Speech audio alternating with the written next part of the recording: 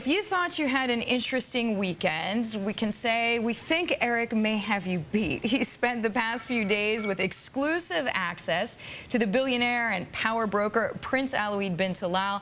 Erik is joining us now on the phone from Riyadh. Erik. Deirdre, can you hear me? Yes, certainly can. How was the weekend? Deirdre, you are absolutely right. We have just spent 2 extraordinary days with Prince Alwaleed.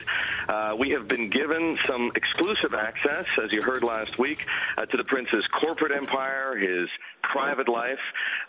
Speaking of private life, there is nothing, as you probably know, quite so private as having your own palace. I toured Prince Alwaleed's palace yesterday. In fact, it's probably more accurate to say that I tried to tour the palace because I spent an entire afternoon there. We're talking about some 4 hours, and only saw half of the 400 or so rooms. This place, you're seeing it right now, is built on a scale to fit Prince Alwaleed's profile in Riyadh in Saudi Arabia. That profile is not just comes from a lifestyle like this, but it mostly comes from his business and investments. I sat in yesterday, for example, on a meeting that he held with his media company, Rotana, where they talked about branding and strategy.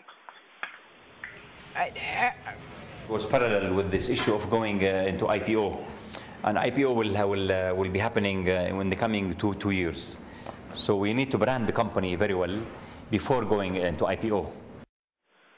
Deirdre, you can hear a little bit of news being made by the Prince right there. He's talking about an IPO for Rotana in the next 1 or 2 years. This is the media company that Kingdom Holding owns and in which News Corp, of course, Rupert Murdoch's News Corp, bought a 9.1% stake for $70 million earlier this year, valuing it at slightly north of $700 million. Now, the Prince knows that media equals influence, and influence equals power, perhaps more power than can be conferred on him by wealth alone. And as a result, he's considering an all-Arabic news channel to compete with Al Arabiya and Al Jazeera.